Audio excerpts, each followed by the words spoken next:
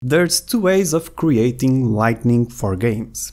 One is by hand. You create a flipbook animation, you basically draw frame by frame and you get awesome results, no doubt about it, it looks amazing. But you obviously need the skill and the patience to draw. So for those who don't want to draw, there's a second option, and it's procedurally generated lightning. You create an algorithm, in this case a shader, and then you insert a few numbers here and there and boom kada boom, you get lightning generated by your computer. Which is awesome, it's great, it's useful, and it doesn't take that long. So with that in mind, I created a few procedurally generated lightnings in Unity, which are all available on my Patreon page. In case you are interested, there's a link in the description. But I'm still going to share with you how to create this one, which is a good starting point. So let's jump right into it and let's see how to create lightning.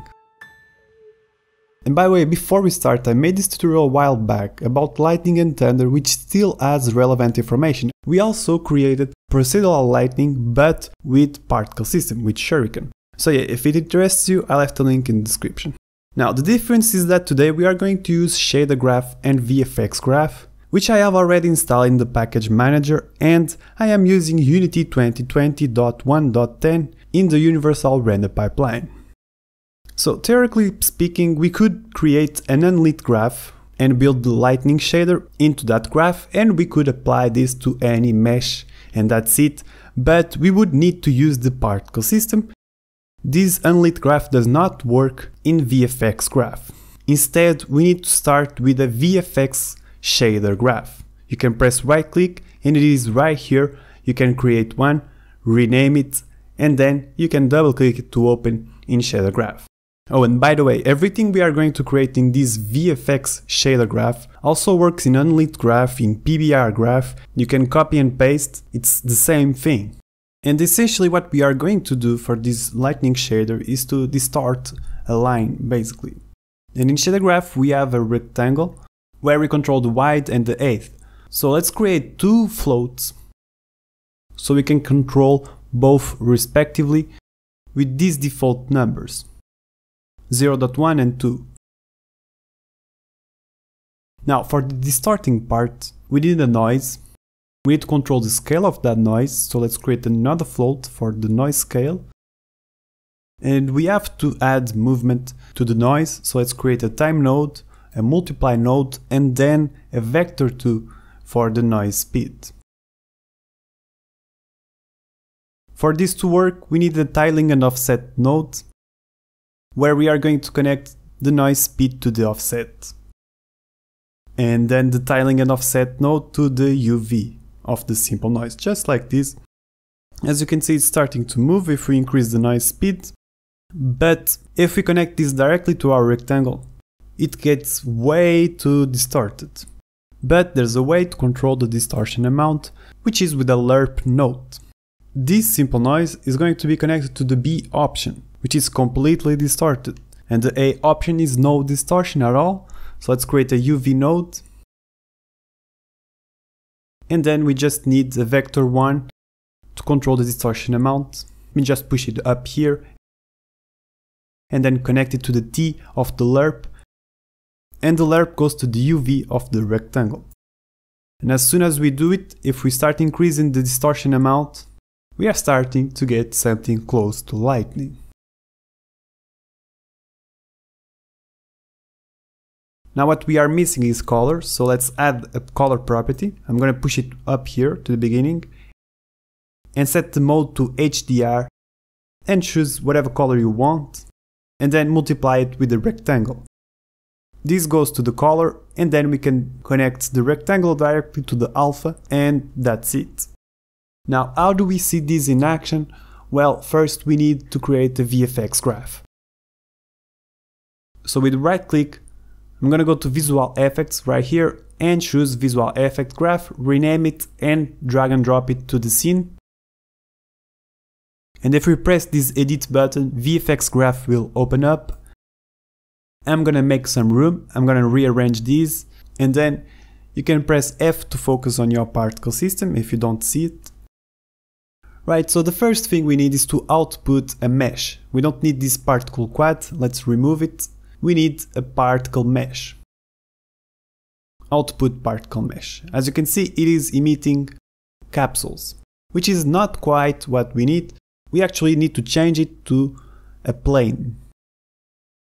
And now, as you can see, we have an input for the shader graph. And if you click it, you will have your lightning shader. Select it, and as you can see, we are starting to emit lightning. Now, there's a few things that are not really helpful. For example, the names of our properties have the default name. The way we change this is by going back to the shader and then match the name of the property with the reference. The only difference is that I add an underscore in front of the name. Once you have done that, don't forget to save your shader and you will have the correct names of the properties. So for a lightning strike, if we go up here, we don't need the constant spawn rate. What we need is a burst with only one in the count. We also don't want this to move, so delete the set velocity node. And in this case, we want the lifetime to be always the same, so let's turn off random in the inspector right here and set it to 0.5 for now. Now, to control the way it grows the lightning, the way it expands, we need a set scale down here in the output particle mesh. If we increase the Y, it gets taller, so that's basically where you control how tall your lightning is going to be. And if we open this up, we get access to the X, Y, and Z. And to animate this, we need to sample a curve, which requires a time. For the time, we can feed it the lifetime of the particle itself, which is age over lifetime. And now in the curve, if we say that it goes from 0 to 1 and connect it to the Y, as you can see, it gets smaller again, but it's growing. Let me just increase the lifetime so we can see this in action. So yeah, it's growing, but it's growing from the center. In reality, as we all know, lightning comes from the sky to the ground, right? So we need to change the pivot of the particle. Let's use a set pivot, and in Y, -1 will grow up. So let's set it to 1, and as you can see now, the lightning goes down. Perfect. Really nice. But it is way too small, and it takes a lot of time to grow. So in our curve down here, I'm gonna push this key more or less to 0.2, 0.3 of the lifetime it has. And then with right click, if we edit key, we can set the value to how high we want this to be. In this case, let's try 6. It still takes a lot of time to grow because the lifetime is 2 seconds. If we decrease it to half a second, it grows faster. We got lightning, we are starting to see something, which is great. And now we can use the same technique to control the thickness, to control the width. And I'm going to use this curve, the maximum width is going to be 0.2, and connect it to the width. And as you can see, near the end of the lifetime of the lightning, it gets thinner and thinner until it disappears, which is what happens in reality actually. It looks really nice. You can play with these curves and adjust it to your own tastes.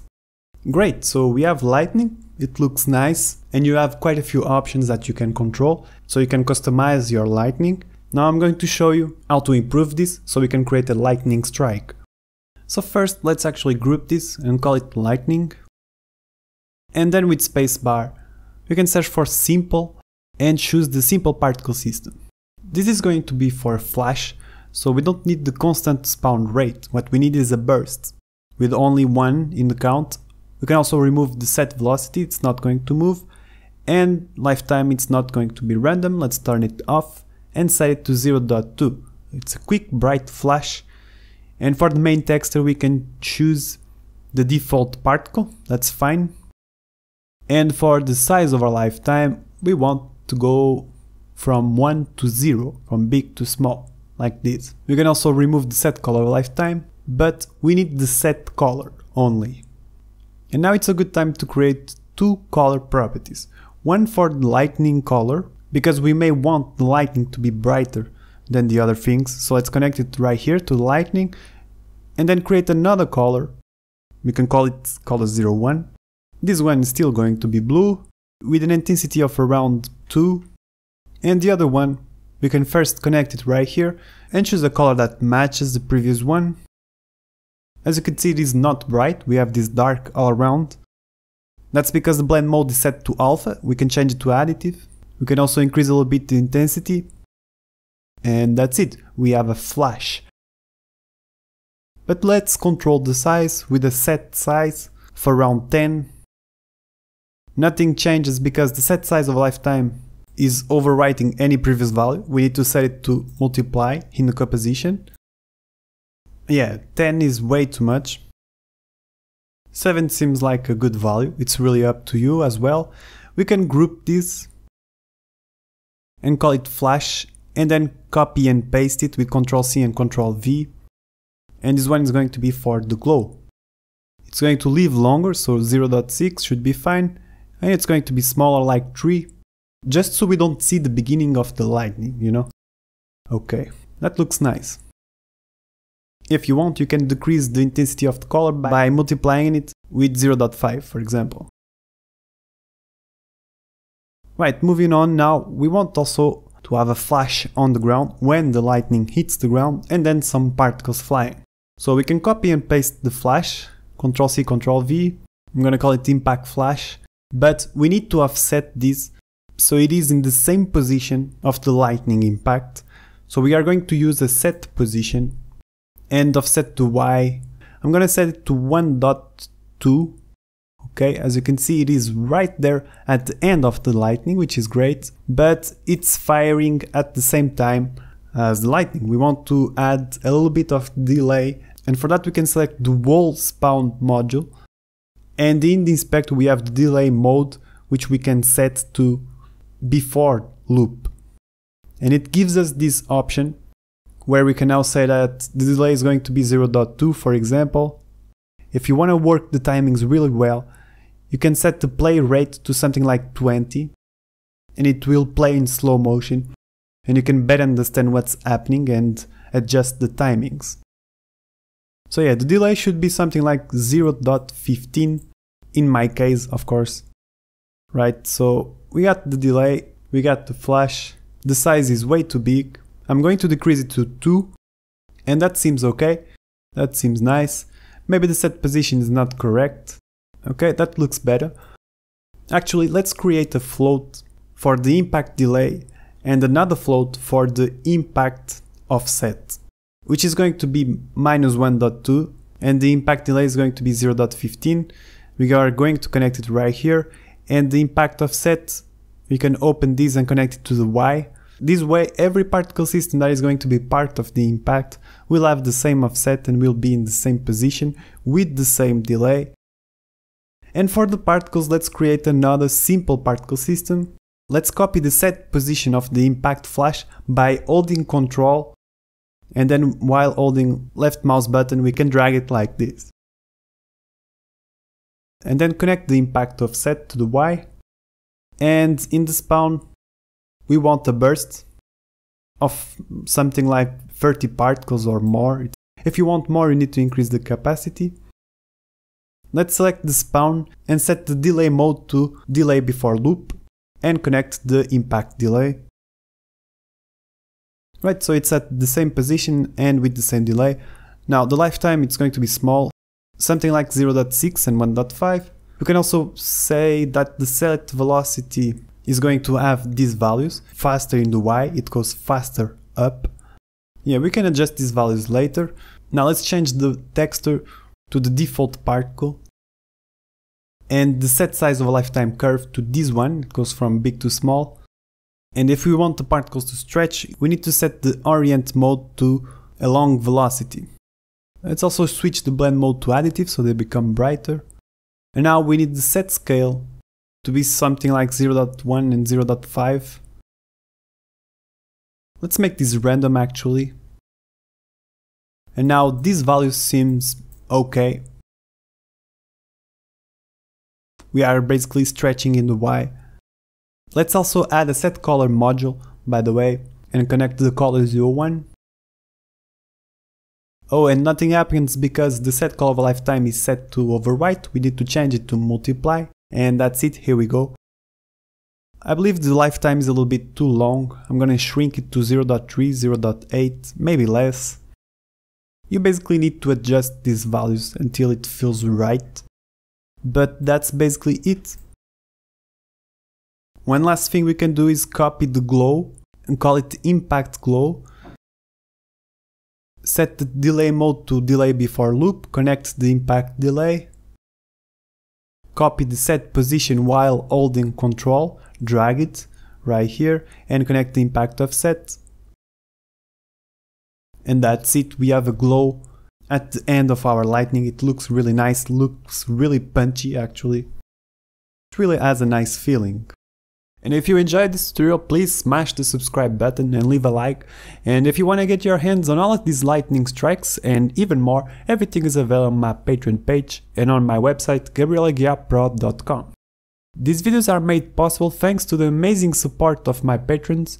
You guys are amazing and help me keep the channel running. A big thank you goes to the top tier patrons, which are Aaron, Alexis Lutran, David Crew, Donny Trona, Goblin Plague, Imara SPC, Hostile Mars Game, Josh McCormick, Kojo Opuni, Lars Martin, Liu Chang Chang, Mirko Zibert, Oitsk, Pandora Toolbox, Regan Nadu, TK, Toodless, Victor Nathan, VR Paul, Young Chin, and Yukio Kuroto. I really do appreciate the support guys, and thanks everyone for watching. Hope to see you in the next video.